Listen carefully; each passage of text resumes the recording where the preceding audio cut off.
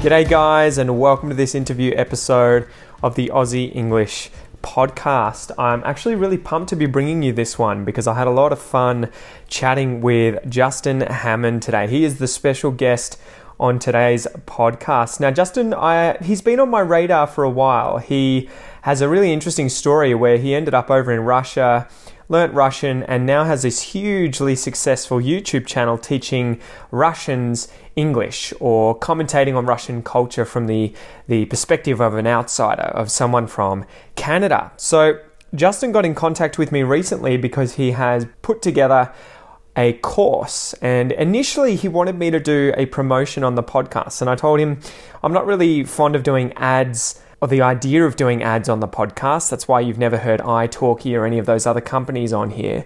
But I would love to check out the course that you've done, and then I would actually prefer to interview you on the podcast to hear about your story so that listeners can learn English, they can hear about you firsthand, get to know you, and then hear straight from the horse's mouth what your course is like, what's it about, and who it's going to help. So Justin sent me the course and let me look at it for about a week, and I have to be honest, I loved it.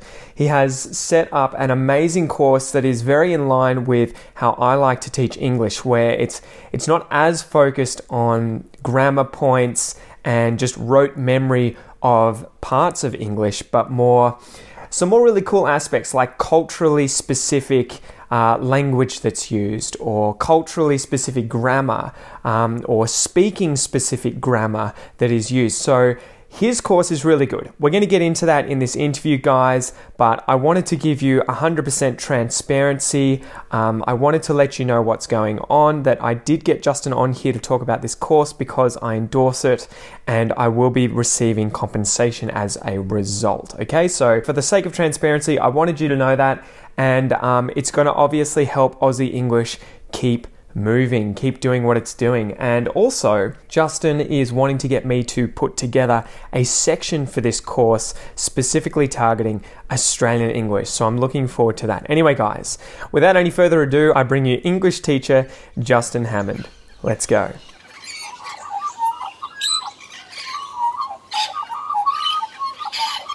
G'day guys, welcome to this episode of Aussie English. Today I have Justin, who is an English teacher currently in Ukraine, speaks fluent Russian, and is sort of polishing up your Ukrainian, would you say? Or are you you're there but you're trying to sort of fend off Ukrainian from Russian, destroying your Russian?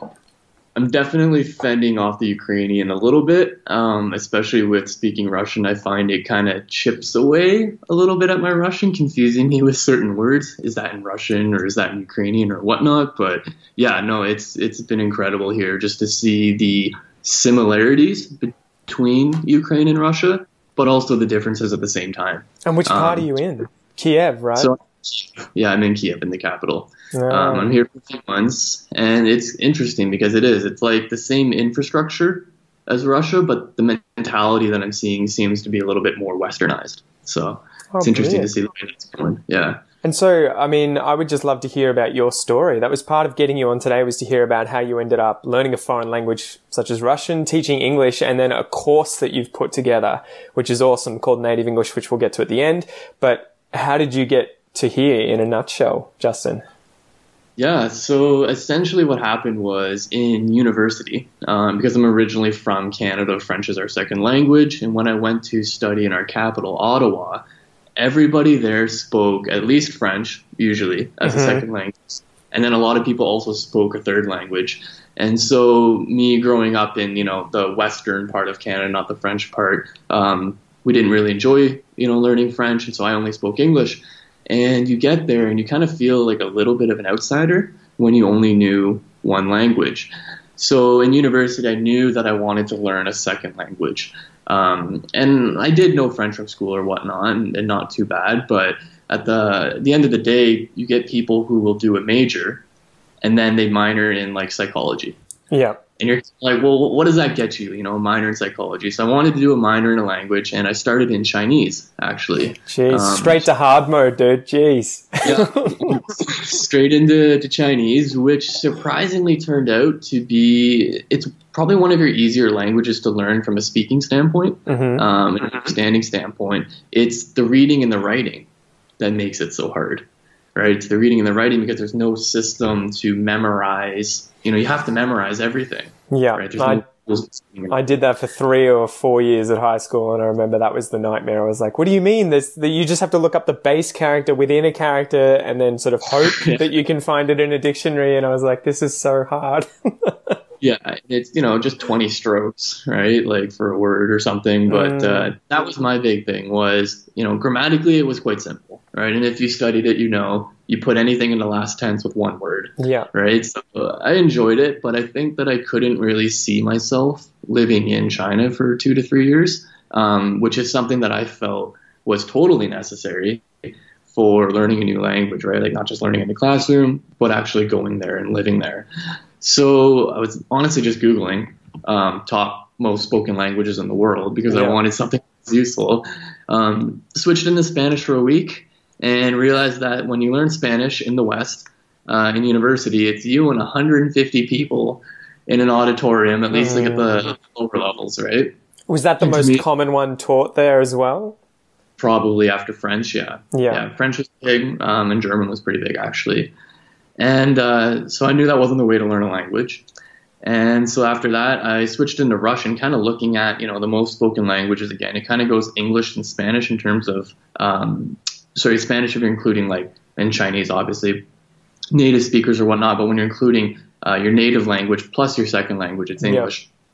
And so Russian kind of falls in around 4th or 5th, depending on the source you look at, when you throw in the Indian languages and dialects as well. But I wasn't as interested in those, so Russian came into play. And honestly, I've heard so much about living in China where everybody sees you as this foreigner, right? And all the time they want to talk to you, take pictures with you. And I feel like that could be fun for a little while, but I think you need to, be able to live a normal life. Yeah. And you'd start feeling like Madonna every day that you leave the house. You'd be like, oh man, I can't handle it. It's exactly what might happen. And so for me, it was like, hey, I'm in Russia, I can fit in. So just don't say anything. And for 2 years, I lived there, and honestly, almost nobody knew that I wasn't Russian. Some people could kind of tell from your face when they really look at you. But when you're just walking down the street, you dress like a local, you go in, you do whatever you want. And it wasn't until I started speaking that people would kind of notice. And so, that, and then I think the other bigger thing with respect to languages was I'd heard how in, say, France, for example, my roommate was from France, and he was talking about how another guy in our dorm grew up 30 minutes from him but had a different dialect. Wow. And I didn't like that idea of these different dialects. Whereas with Russia, I've traveled the entire country, West Coast, East Coast, they speak the same. With the exception of the odd word that's different. The dialect, no difference in accent to me whatsoever. Really? It's the same. It's that homogenous. Yeah. Wow. It is. There are regional little kind of languages that come from the other nationalities and ethnicities that are there. But Russian, by and large, is the exact same across the board. It's not like this Egyptian Arabic versus Arabic, right? Where people are like, oh, you learn Egyptian or you learn High German and Low German. Yeah. It's a very standard and flush across the board. And then, of course, the other reason was you've got beaches in the south and mountains for snowboarding in the north. Right? So, ticked all the boxes. Yeah, so just kind of hit all those boxes. And then, of course, the intrigue factor, right? Yeah, exactly. And what was the process like of learning Russian, though? And what was your Russian like before you moved there to do the immersion? Did you have a very good level, or did you just sort of jump in the deep end? So I had done 1 year in university, so you're 8 months of twice a week, which was nothing. Got there my first night, got lost, and met 2 younger guys. I stopped them on the street, probably 19, 20 years old, and just didn't speak a word of English, and I barely spoke Russian, so I had to call my friend that I was going to see, and then put her on the phone, and then she translated everything. But I was quite surprised, I think. Especially having known some, Germans and people from other, Norwegian countries or whatnot, you kind of expect, or you have this idea that, you meet someone who's 17, 18, 19 years old, that's English to you. Whereas in Russia, that's probably one of the biggest things is the young people don't. And if they're up until, say, leave school around 17, and they have to learn English up until that point, it's interesting. If they're 15, 16, 17 years old, they probably can have a little bit of a conversation with you. But if they're 18, 19, or 20 and didn't continue to learn English after they left high school, they can't, right? So I gotcha. It's talking to you if they're 20, 21, 22, it's because they're interested in it and they've continued to study it. It is such a funny thing, isn't it? Because it's a very Western, at least English-speaking country kind of arrogance of, every foreigner speaks some English. So wherever I go in the world, I will be able to communicate with everyone because everyone learns my language. Whereas I can't imagine, and it is something you assume, but once you start learning languages, I think you sort of get a bit of a wake-up call to that, and it not necessarily being the case. But I can't imagine, what it's like being someone who speaks a language that's only spoken by a small group of people and having to travel. Like my fiance came to Australia before she spoke any English, and I was just like, I can't imagine putting myself in that situation where I was going somewhere to live and the people that I would be around would definitely not speak, say, Portuguese, and I would have to learn their language. Whereas with English, obviously you have, no matter where you go in the world, you can pretty much say in any village who speaks English here, and someone will put their hand up and be like, I can say a few things and I'll be able to translate with a few gestures chucked in. Yeah. And that's just it, right? Is I tell people all the time, and I certainly tell myself, I almost wish that English wasn't my first language. Yeah. Because the only benefit to speaking English as your first language is if you want to teach English. And even then, it's that barrier, that gap is going down too, right? If you grow up and your first language is Portuguese, it's Finnish or whatever it is, depending on the country you're in, you're going to grow up speaking English and learning English anyways. Yeah. Obviously, as much in certain countries, but the resources, especially there for someone learning English versus someone learning Finnish or Russian, if you want to learn English, you've got every resource available. So at the end of the day, it's way more beneficial for you to have that, whatever that foreign native language is for you, as your first language, because then you're always going to speak that fluently, whereas I'm never going to be a perfect 100% Russian speaker. Exactly. So, I'd rather have had Russian as my first language and then learned English really, really well, like so many of my Russian friends have, and then had that kind of as, your advantage. So there's always that aspect to it. I always get massive language envy with regards to people learning English, because I know whatever language you speak, when you come into the English speaking realm, there is so many resources out there that you will drown in it, right? Whereas for me, wanting to learn Portuguese, even though there's something like 200, 300 million speakers in the world, no one learns that language. They all learn Spanish or they all learn English, and that's how they communicate. And so there's just nothing. And I mean, when you get in there too, there is a lot of music and culture like that, but I guess I just get that envy of people when they start learning English. It's like, okay, every single big film in the world is pretty much going to be in English, and you now have access to all this stuff. So I found myself when I was learning Portuguese and I started just getting Game of Thrones, putting the dubs on in Portuguese and then using Portuguese subtitles, and was just like, sweet, I'm set. And how's that for you, learning Portuguese? It's good. It's been really, I feel like I'm lazy though, because it's so close to English, say, compared to Russian or Chinese or any of these other languages, where it doesn't feel as big of a jump, and I can kind of cheat quite often, where you get a sense of words that are Latin based, or especially I speak French as well. And so it's just, anytime I don't know a word, I can pretty much take a guess at two different words or whatever that I know in English or French. And if I put a Portuguese accent on it, it pretty much works. Okay. Did you find that working with Russian at all with regards to learning vocab and grammar? Was it a big jump compared to learning, say, French or Spanish? It is a huge jump. Now, the interesting thing about Russian is for a certain period of time, the entire nobility spoke French. Yeah. So there's a lot of words in Russian that are taken from French, are the same in French, which is quite interesting that I never thought about. Yeah. But it was the whole, I guess, let's say different alphabet, using Cyrillic instead of English. That's the part that intrigued me so much. Was I did kind of feel like even just reading, Spanish subtitles without knowing Spanish, you could still guess 10% of the words kind of thing. Because I like the idea of being like, no, I'm learning Russian. It's totally different. This is me decrypting this entirely different language. What's interesting, I was in Portugal 2 or 3 years ago, and it was like flown from Russia to Portugal. And you probably won't notice it not knowing Russian, but I noticed it at the time that in Portugal, it sounded so often to me like people were speaking Russian. That's what I always say. about the Portuguese accent. I notice it or not, but I just met an American, so nobody else agreed with me. In Portugal, they're all like, no, no, no, no, and anybody else that, you know, even talking to Russians, they're like, no, it sounds nothing alike. But I just met an American guy the other day here in Ukraine, and he's Portuguese, and he was saying, or sorry, he's Brazilian, but he was saying, yeah, absolutely, like, you know, I noticed that too. And he was just as surprised that I said it and was like, thank you, someone else finally agrees with me. I just had that moment.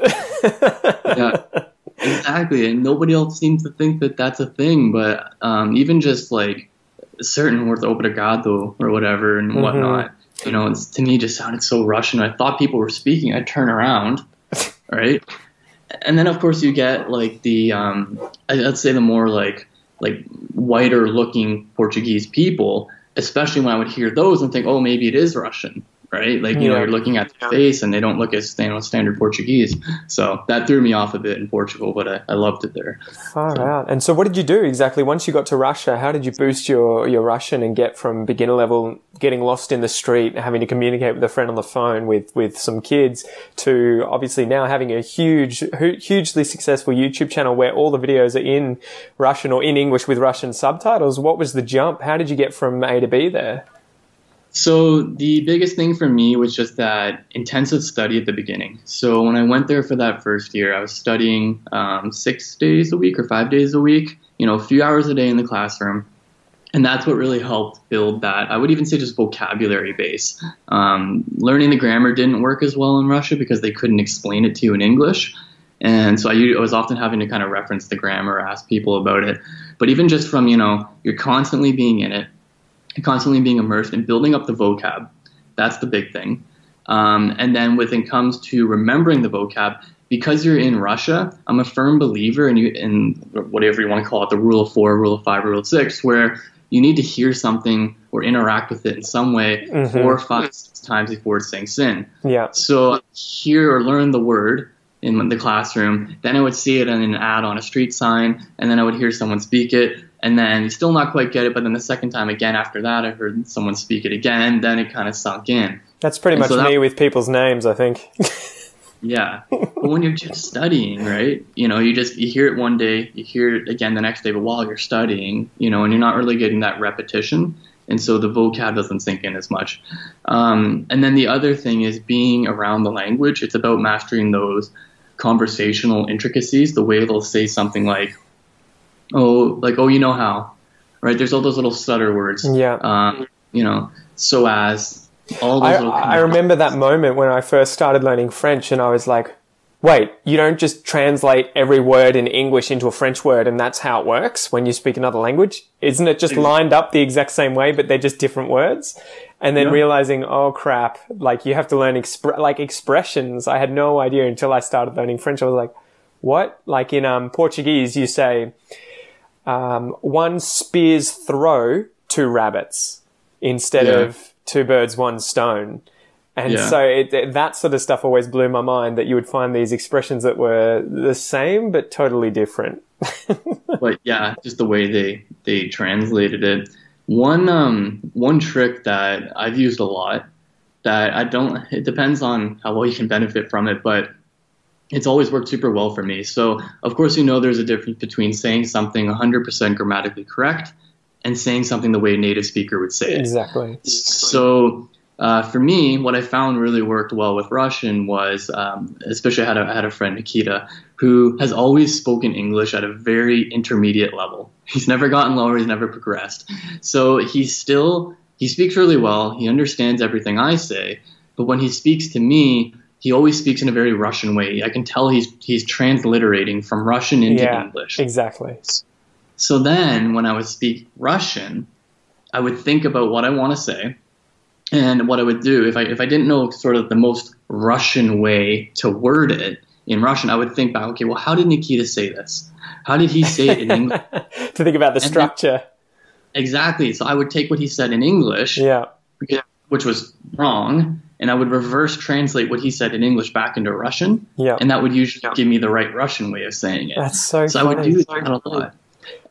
Really, like, just try and spend a lot of time talking to him, listening to how he would say things in English, and he'd be talking to me in English, and I'm taking mental notes on what he's saying wrong, so I can then reverse translate them in the future back into Russian, because that's how I kind of learned the construction, which is, I guess, something similar that you would learn just from reading. Yeah, exactly. But, taking advantage of that intermediate level, whereas when they get higher than that, they kind of know the way to say it, and it doesn't really work anymore. But that's happened with me and a few of my students who speak Portuguese and Spanish. They tend to structure their sentences very differently, so you'll often hear them saying things like, probably I'll go tomorrow. Yeah. And you'll be like, it's correct, but it's just not what native speakers would say. They will always say, I'll probably go tomorrow. And then you have to get into a whole, well, you don't have to, but if you really want to explain to them how it could be correct, you then have to open this massive can of worms about had you not known what you were wanting to say, you might have started with probably. Exactly. But then that becomes a whole like emotional thing about what's going on in your head at the time. That's a whole other can of worms. I know, right? That's it. That side of English I find is very difficult. I think probably with most languages, there you go, I've just used it, but I think with most languages you would learn them and you can communicate with lots of clunky grammar and misplacements, and then it's that final sort of step from intermediate to advanced where you start using the structures that native speakers use that I like to really emphasize with students and on the podcast and everything, where it's like, look, this might not be correct. Another one was like, you have something. A lot of the time you'll just say you got something or you've got something. And it's kind of like, it's not necessarily correct to say you got 10 minutes to do this. You know, it should be you have got 10 minutes to do this, but it happens and most people say that. And that's why I have an entire lesson on using got in my course. Because again, it comes down to, and I've done videos on it as well, we're kind of lazy, right? We're kind of lazy in that sense. Rather than saying I arrived home at 8 a.m. I bought a new car last week. I received a letter in the mail. We'll say I got home at 8 a.m. I got a new car last week, or I got a letter in the mail. And that's going to work 95% of the time. You know, you can replace the verb with got. Now, the only reason why I might say bought a car instead of got a car would just be, you know, because I'm explaining specifically the method in which I received it. Yeah. You know, it didn't necessarily, like, my friend didn't give it to me. It wasn't gifted to me, you know. You're trying to remove ambiguity, right? You're trying to say, okay, this is how it arrived here, or how I got it. It's not just, this is the state. I have this thing. You want to know, okay, how did you get it? It just gets lazier and lazier to the point where I explain something to somebody and then you go, did you get it? Right? Exactly. Gotcha. It just goes all the way down. And so, you know, it's one of those things where it's not wrong by any means to say I arrived, I received, or whatever. In fact, I think it's better. It sounds, you know, it's much more rich. Well, and people understand, right? There is a lot less ambiguity if you use those kinds of verbs. It's very specific. It's like, okay, I'm not going to be confused about what you mean when you say that. Yeah, I don't think I've ever really said, like, I arrived home last night at 10. I would say I would use arrived for a much greater sense. Like, I arrived in Russia for the first time. Exactly, with flights, travel. Flights and travel, but like for just I got home last night. Whereas in Russian, you would use all these specific verbs. There is no got, right? And so that's one thing that, again, speaking with Russians and English, I started to learn why they were speaking like that. And then someone says, I arrived home at 8 o'clock. And I go, why did you say arrived? Oh, because in Russian. Do we do that in English? Oh, no, we don't. And then that's how you kind of start to learn these cultural differences, I guess. Exactly. All right, but before we get too deep into that, because we can talk about that at the end, and I'd love to go through quite a bit of it. How did you end up teaching English? And how did you end up with a YouTube channel? So teaching English, honestly, with Russia, extremely difficult to get there without a visa. Easiest way to get there is just to teach English, because then you'll have a school that will sponsor your visa. So I got into English teaching. That's really what that was all about. And it was a part of it was that, I'm going to graduate university, then go teach English for a year, right? Like so many people do. It's a way to get a job, because you're not going to get any other kind of job that's not teaching English in Russia without, an insane amount of experience and going through red tape. Gotcha. So that was really just, again, it was a way to get me back and nothing more, unfortunately. But once I started doing it, I realized the demand for it and the need for it. So especially in Russia, where almost, especially in their state schools or whatnot, there are no native speakers. It's Russians teaching Russians, which is totally fine. But of course, the result of that is, mistakes that one teacher has are passed on or whatnot. Yeah. That's kind of the biggest thing that I noticed in Russia, and kind of leading into my YouTube channel a little bit, is people were coming and paying all this extra money to come to the school that I worked at, or the language center, and to learn from me as a native speaker, specifically for the pronunciation aspect of things, for the conversation practice, for the interest just from a cultural standpoint. And I kind of found that, and I did have classes where I taught, beginners, and it felt so wasted because you're paying all this extra money to study with a native speaker when there's so many Russian teachers who are way better than English than I am. Yeah, right. Exactly. They've learned grammar from their first days and all that stuff. So they're way better than you or I ever will be. And kudos to them because they've learned it so well. I don't remember learning present continuous when I was a kid, that kind of thing. It's kind of a two-bladed sword, right? Two-edged sword, where you're kind of like, okay, I've mastered this language and I can speak it well, but I don't know how it works. And so you kind of have to go back, and then, at least for me, teaching English, I was the same sort of position as you. I finished university and was like, okay, I'll start doing this because there was a need for it.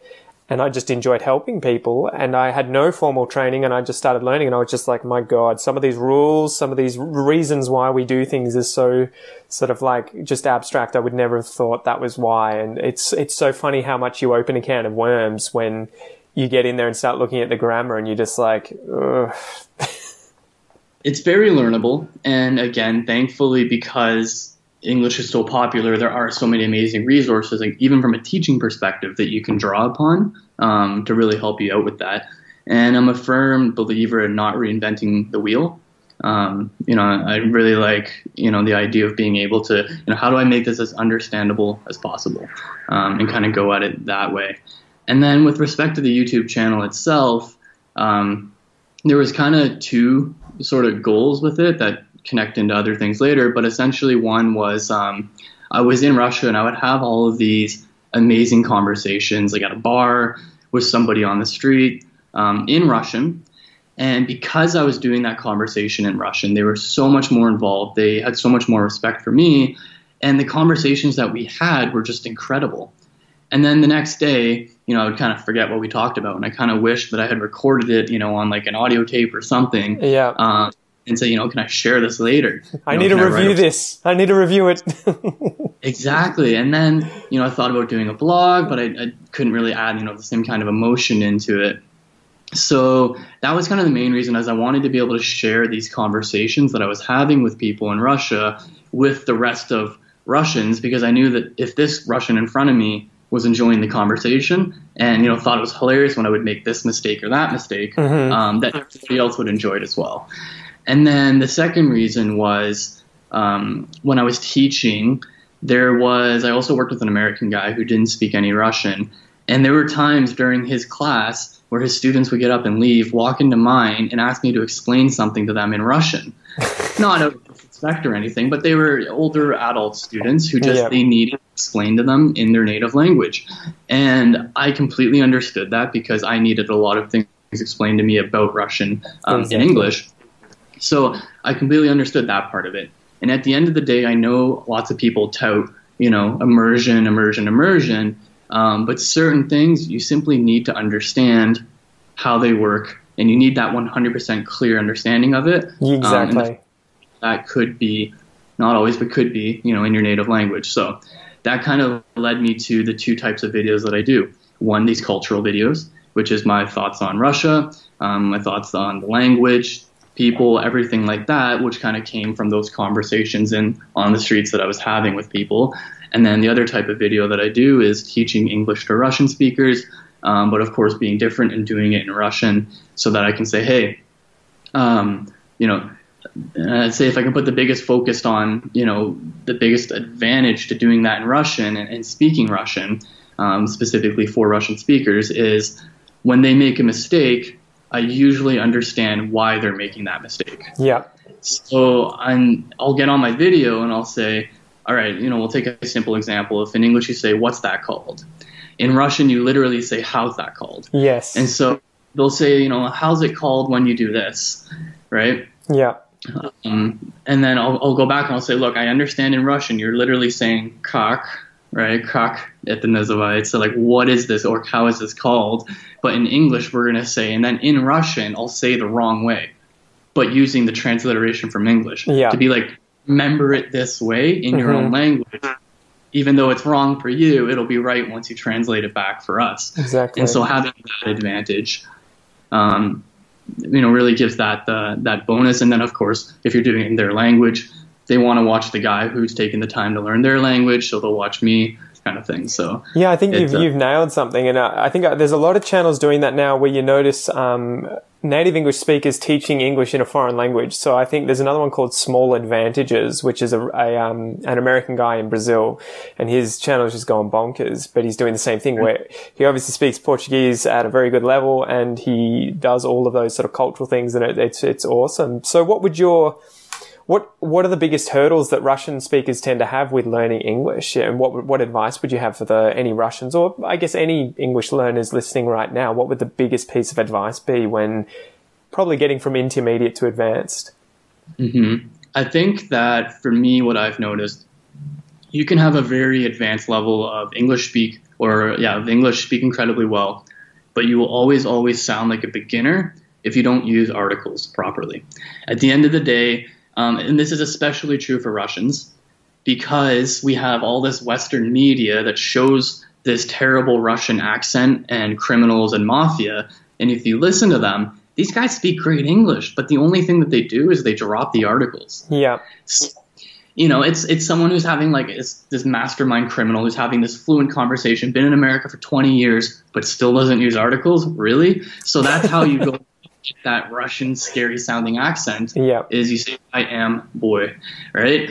You drop the a. And so I think that part of that mentality plays into the effect of learn articles, and you'll go from 0 to 100 in a second. Even if your English isn't very good, if you can use articles properly, you'll sound so much better than that advanced student who doesn't use them. And when you say articles, you're meaning a, an, and the, right?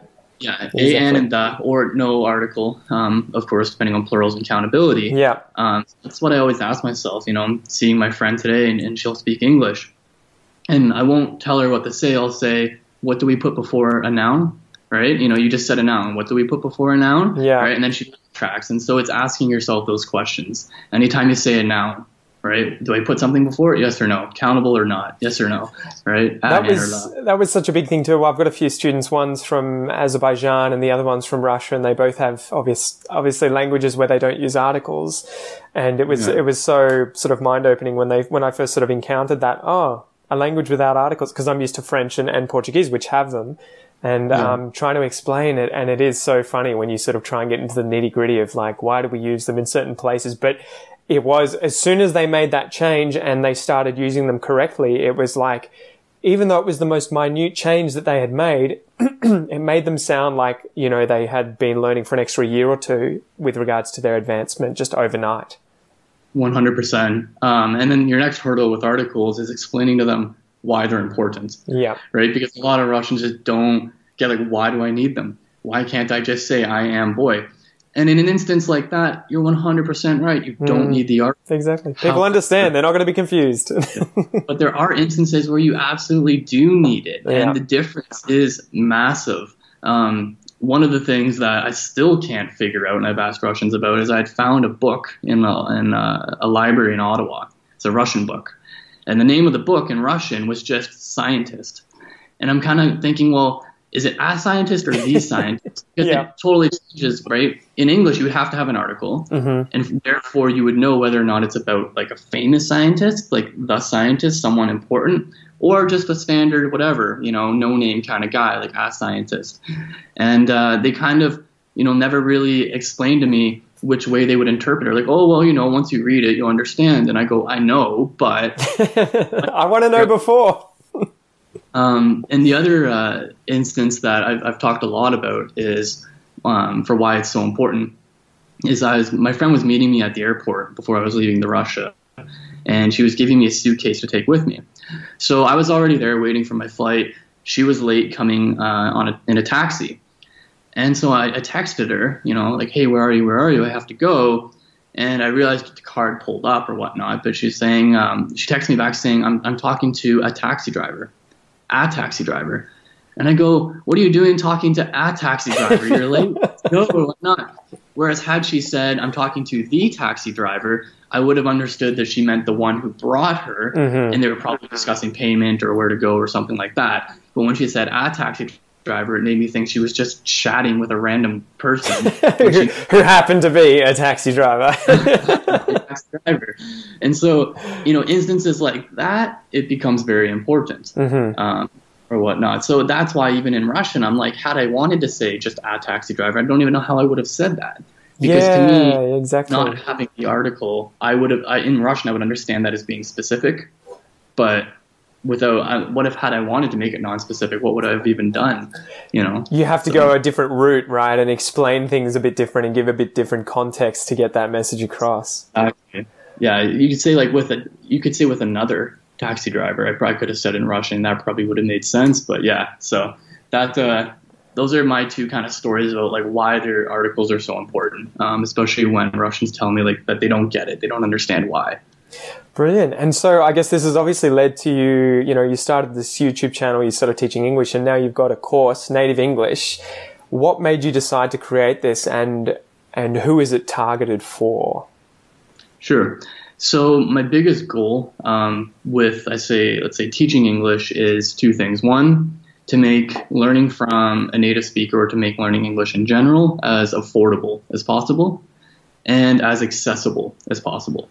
So affordable as possible because, again, especially having taught in a country like Russia, where there's not nearly as much money, them paying, let's say, $30 an hour, which would have been kind of standard, $30 to $40 an hour for a private lesson, might work for a few people in Moscow and St. Petersburg, but for the rest of the country, that's a day's pay, if not two. Yeah. So not everybody can afford that. So I wanted to say, well, if you do have an amazing instructor who costs this much, well, how come everybody shouldn't be allowed to benefit from his knowledge? So how do you make that sort of learning as affordable as possible? And that's kind of how I came to the whole self-study online course, where you can take somebody's knowledge and put it all into one place. And then, of course, the price is lower. And with that being in that format, online course, it then becomes accessible as possible to everybody. So again, it's not just the people living in that instructor's city that should be able to benefit from him. It should be the people in Siberia as well, and the people in Egypt, and the people in France that are all learning English. So how do you take learning English from a native speaker or in general and make it as, one, affordable as possible, and two, as accessible as possible? So that's how I came up with the idea of doing the online course. That format kind of satisfied both elements of that. The other reason why with the course itself, it's focused on spoken English. And the reason for that is, as I was saying, when I was teaching in Russia, students were coming to me for that conversation practice, for the pronunciation element, for hearing the way you structure your sentences, all that kind of stuff. So if they wanted to learn grammar, I'm not going to try and go out there and make this course and be an expert on grammar if I'm not. Yeah. Right. So I want to take that biggest advantage of being that native speaker and make that course surrounding that. So that's kind of how that came about. And of course, with it being that higher level, the course is intended, I'd say, for students B1 and up. Yeah.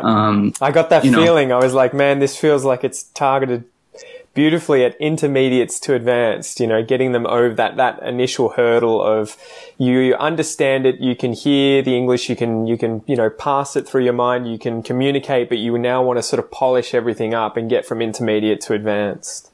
Exactly. And that's really where the focus is. I've been asked to do a beginner course, but again, that brings me back to, okay, I'm going to have a Russian instructor do that. Yeah. Help explain that in language. And the people I've talked to that have asked for that have also said they would like it in Russian. And again, that comes back to me not trying to be a master of something that I'm not. When there's, a Russian instructor out there who can explain it perfectly to them, knows the grammar better than I do, or whatnot. As you said earlier, why reinvent the wheel, and why give yourself something harder to do than someone else could do for less time, less energy? Exactly. So it's been an interesting route, and I like the idea of being able to constantly push updates into the course. So if I work one-on-one with a student, work with them for 6 weeks or whatnot, but then, hey, here's a new element of what I'm teaching people now. If we're only ever working on one-on-one, they don't get that. Yeah. Whereas now when you purchase the online course, you have lifetime access to it and all the future updates. So anything else that comes out, working on another big update for it right now, again, all those people, they can go back, they can review it, especially if they want to review a certain lesson or something like that, but they also get that future access as well. So that's really the big thing behind it. And in the sense of the way it's growing or whatnot, like we were talking about, even with the language dialects or whatnot, I'd like to see it kind of grow into, a big group of native English speaking friends helping each other, helping students learn, and kind of building that up and making that information as accessible as possible. Because I think that, you can spend a lot of time just kind of sitting in the internet and finding things that are outdated. And it feels good too, right? You can get into that mode of being collector obsessed, where you go out, it happens to me. I always see things I want online, books, whatever, I buy them, but I don't actually use them. And especially if it's free. If you get them for free, quite often the biggest problem is that you don't use it because you didn't pay money to, your hard-earned money for that thing. And so you're just as happy to not touch it again and forget about it. So, but I was going through it and I really love how concise your lessons are. They tend to be between, usually 5 to 10 minutes long, sometimes 20 minutes long on the more advanced ones later on. But that was really good, just how dense it was. Can you talk about how you decided to structure it? Because I thought that was beautiful too. So the structuring element for me, I was really focusing on that one-stop shop idea. You come in, you get access to whether it's productions, it's phrasal verbs, it's idioms and expressions. But I wanted it to be more of a pragmatic or logical sort of sequence. So you kind of start off and you've got, hey, these are the strategies that, are going to work for you, but you also need to be keeping in mind while you go through the course. Then we go through a whole bunch of information, right? You can't avoid that. Yeah. Right? Here's what you need to know. Right? So this is where we're going to go through your idioms and expressions, your slang and whatnot. The important part of that is these are the ones that we're actually using in the West versus somebody who goes and goes, oh, well, why can't I just go into Urban Dictionary and look up something? Well, you open up Urban Dictionary, 95% of what's there we don't use. It is very specific to very few a small amount of people in one location in, the west of the US. So what I tell people with Urban Dictionary, for anyone that's listening and has looked at it before, is never go in and just browse through the terms there. Yeah. However, it's a great resource if you hear something. So if you hear someone say something, then you go and look that up, then it becomes a great resource for that. I think that's something that intermediates tend to find very difficult too. You can learn all these words and you can work it out, but you need to sort of start learning which ones are actually used versus which ones are kind of like sometimes written, sometimes used by academics, sometimes used very slangy. You kind of need to learn that by touch and feel and actually using references, reading, watching movies, and then saying, okay, I've heard it, I'll use it. And I'm always saying to people, if you haven't heard someone use it and you don't have any context, ignore it. Don't use it. Just leave it alone. Don't just pull a word offline and try and use it online and try and use it in a conversation because you're probably going to misuse it. That's a good rule. Yeah, that's a very good rule to implement. With respect to the structure, so again, it's those high-level strategies, then all the information, here's what you need to know. And then we go into, okay, and not in the sense of like, hey, don't believe us, but let us show you it actually being used. And that's why we have that street unit in there. That was awesome. That was where you guys were just out in the street chatting with people in English, right? With sort of real life contextual subjects that you were chatting about, like music and sport and that sort of stuff. An Azrin, great teacher, goes through and does a whole lesson based on that conversation. So that, we literally filmed all these conversations, and then we'd sit down, hit pause, boom, an expression, write it down, boom, expression, write it down. Give you the example from the video, and then say, here, look, here's what it means, here's how it was being used, et cetera, et cetera. So actually seeing these expressions that are coming out in real conversations.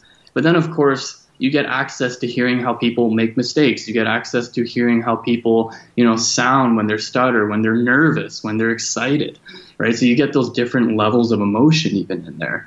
And then once you've learned all this information, probably the number one or number two question that I get the top two questions I get from students are, one, how do I start learning English? Where do I start from?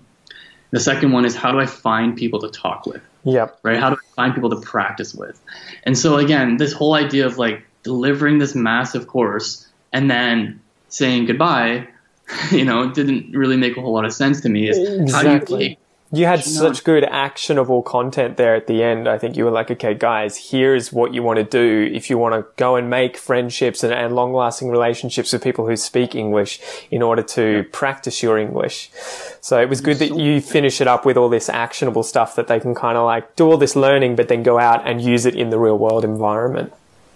Exactly. And so the idea becomes, well, okay, I've learned it all. What do I do with it now? How do I find people to practice with? And thankfully, we have technology that allows us to do that. And essentially, it comes down to not going and approaching people from the sense of a language exchange. Because, again, those are just standard sort of almost business relationships, right? We're going to speak 30 minutes in my language and then 30 minutes in your language, right? And it comes down to this very business relationship thing. Whereas the way I look at learning languages from people is, I'm helping somebody. Who do I normally help? I help my friends, right? I help my friends. So exactly.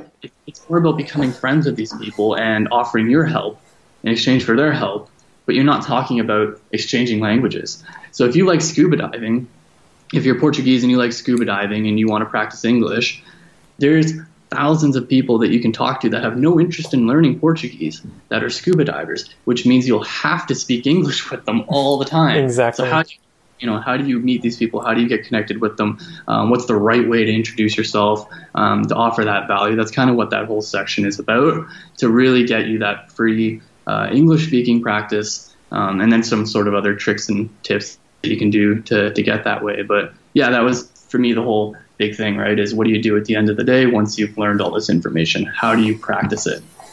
I think it's really good, and I think that anyone who is at that stage right now where you're not massively advanced, but you're at the intermediate, trying to get over that hump of sounding more natural and learning the kind of language that native speakers would use. Because I love, you had culturally focused speaking and you had speaking focused grammar. Those sections in there were absolutely awesome, especially the culturally focused speaking section. I thought that was just brilliant because you were sort of talking more about, what do people actually say? And even if they're different genders, they may use different words or different expressions, and I get that in Australian English. Can you say mate to a woman? And it's kind of like, no, you don't tend to do that. Women may do it to other women, but guys will not call women mate unless it's kind of a very blokey kind of guy, a very manly kind of girl. And you know that it's okay.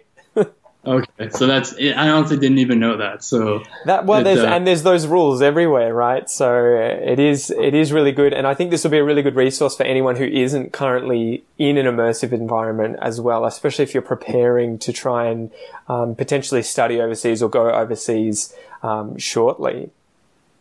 Yeah, absolutely. It's been an interesting run and whatnot with the culturally focused speaking section. A lot of that came from real situations where I'd seen students end up in either an uncomfortable situation or had just come as a result of me talking to English students. Because one big thing that I noticed in Russia was somebody would introduce themselves and say, I'm from this city.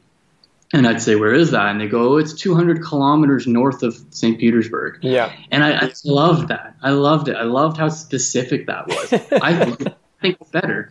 I don't know how it works in Australia, but in North America, we would never, ever say that. You would say it's a 2 hours drive.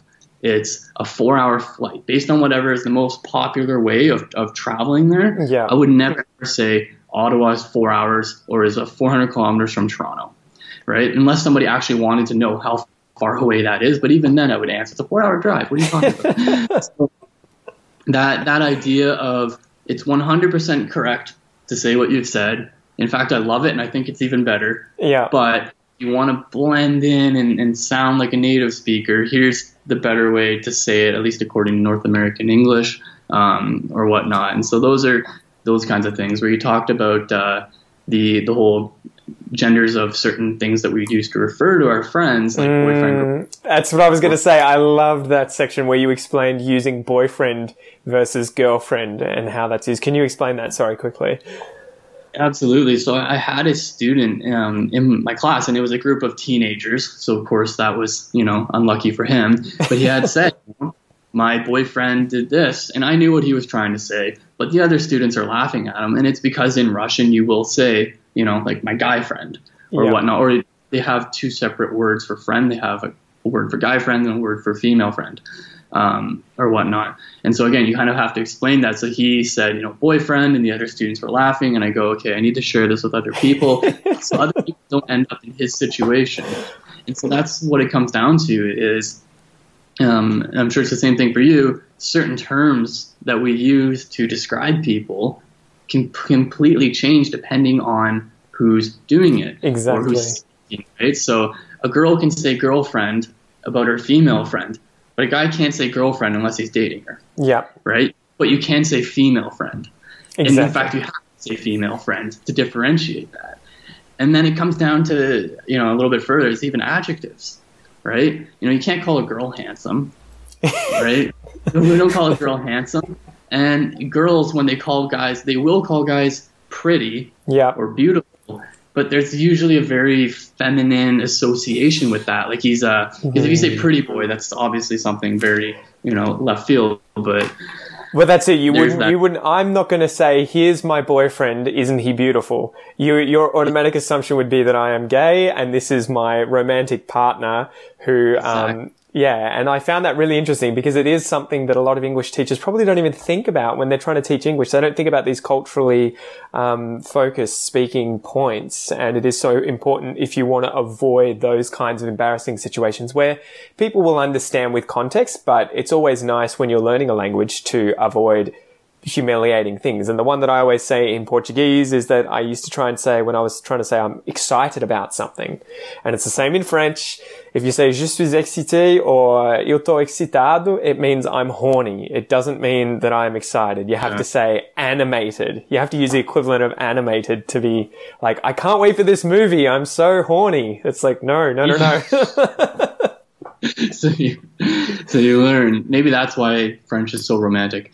Exactly. But that's it. And I mean, I guess too, I kind of say, just go and make these mistakes. It's not a big deal. And the good thing is you'll make them once and you will never forget again. If you accidentally introduce your mate and tell everyone that he's your gay lover and people ask you about how long you guys have been together, you're never going to forget again that you made that mistake.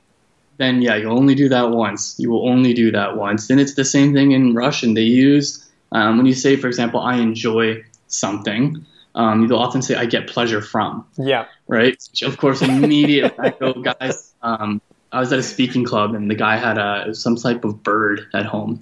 And he's like, yeah, I get pleasure from my bird. And immediately I just stopped him. Of course, nobody else understood. I just stopped him right there and said, let's fix it for you. Let's fix this right now, guy. Like, you can't say that. That's got a sexual connotation. Yeah.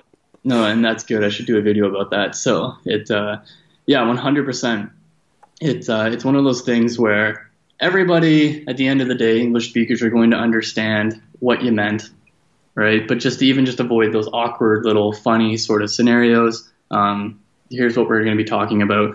And especially with that culturally focused unit or culturally focused speaking, I really wasn't sure how to title that. And then I like that narrowed down culturally focused speaking. And I scoured the internet looking for similar styles of things, but I really couldn't find them. It's not a big focus point for learning. That's when you know you're onto something. If you can't find other people teaching those sorts of things and you know they're important, you've nailed it.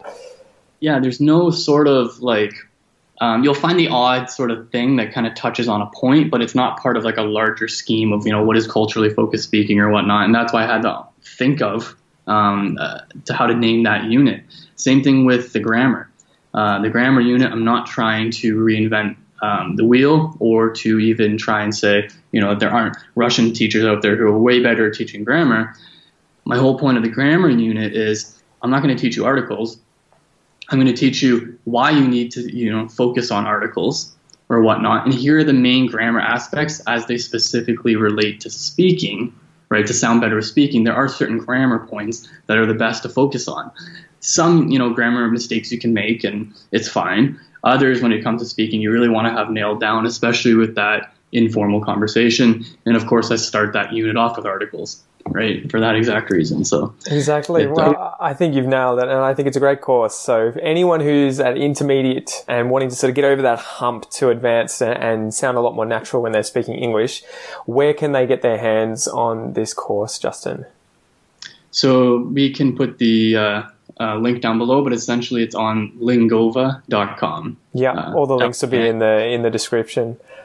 Awesome, man. Well, thank you so much for your time today. I really appreciate it. And I will post all the other links to all your other relevant channels, because I'm sure there's hopefully the odd Russian speaker listening to this podcast who can check it out. But unfortunately, guys, if you want to learn from Justin, you need to sort of probably learn Russian first, at least on YouTube. On YouTube, yeah, definitely.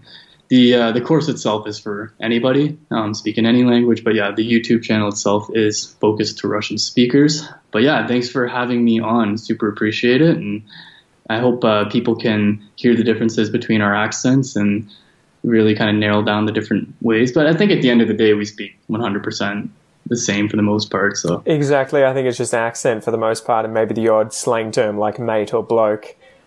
Mate or bloke, yes, we don't say either. Awesome. Wow, Justin, thank you so much again, and I'll have to have you on again soon to chat about what's going on in Ukraine. Thanks, Pete. Appreciate it. No worries.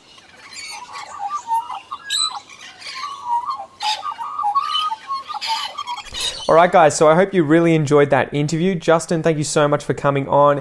You're an absolute legend for coming on here and telling us all about your story and about this course, Native English. Now, guys, I wouldn't suggest this course for really, really advanced learners. It's an amazing course, but it will probably cover things you've already learnt. However, if you are an intermediate English speaker, this course is going to be perfect for you, getting you over that hump, through that plateau to advanced English. Now, if you would like to sign up for this course, go to lingova.com. That's lingova.com. The link will be in the transcript, and you can use the coupon Aussie, as in Aussie from Aussie English, AUSSIE, and this will save you 15% off the total cost of this course. Now remember, guys, if you are Russian, you can check out Justin's channel. Unfortunately, if you're not Russian, like me, you probably won't get much out of his channel because 99% of it is in Russian, but you can go to YouTube and just type in Justin Hammond English, so that's JUSTIN space HAMMOND, and you will find him on there. Or you can visit him on Instagram and Twitter at Justin Ochek. That is JUSTINOCHEK.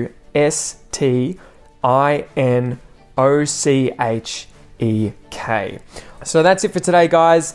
Again, thank you, Justin, for coming on. Guys, check this course out, and I will chat to you next time. Peace.